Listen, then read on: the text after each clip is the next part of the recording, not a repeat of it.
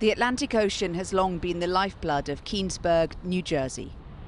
But as climate change drives rising sea levels and more severe storms, this water is increasingly a threat. Now a new study suggests that globally, the number of people living on land at risk of coastal flooding could be 3 times what was previously thought. Here, where many lost everything in Superstorm Sandy, it's unwelcome news.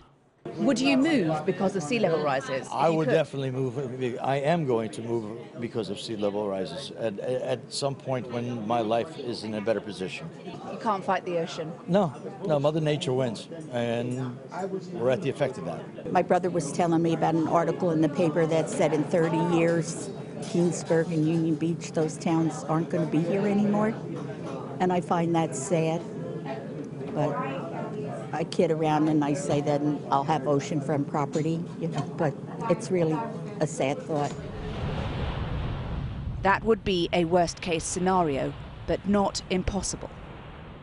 To come up with these predictions, scientists have used a new digital model to more accurately measure ground elevations.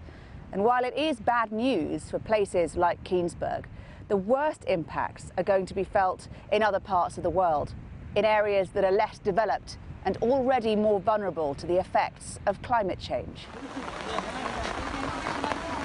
That includes countries like Bangladesh and Vietnam, as well as China and India. The study says that by 2050, 150 million people could find themselves living on land below the high tide mark. And 300 million of us could be living in places affected by coastal flooding at least once a year.